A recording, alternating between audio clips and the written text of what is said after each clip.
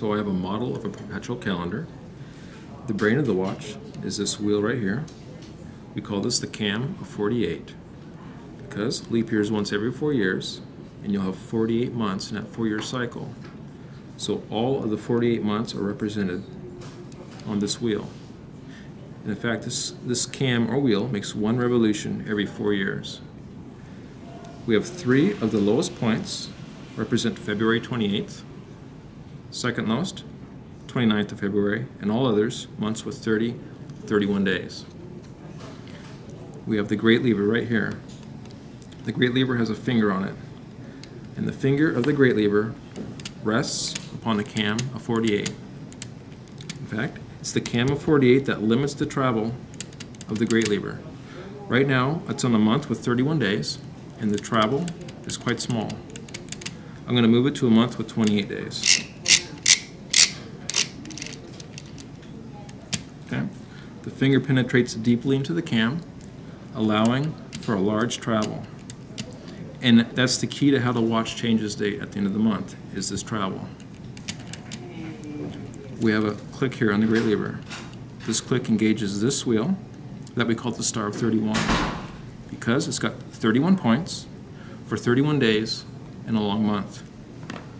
So every night at midnight, the great lever will lift off the cam of 48. The click will engage the star of 31 and drive it forward by 1 day. So this happens every night at midnight.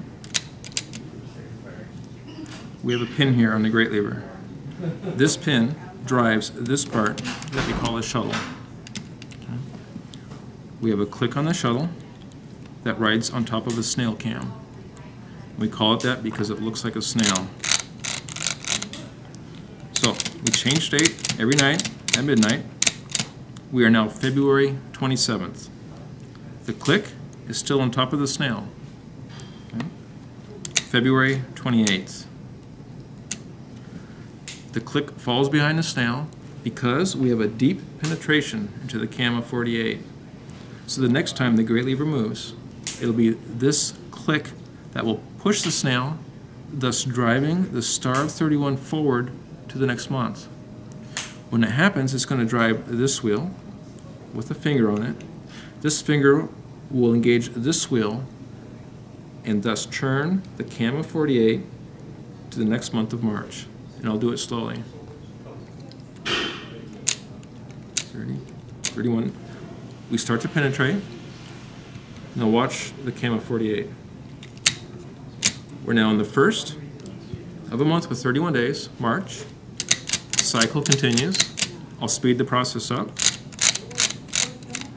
March 28th, 29, March 30th.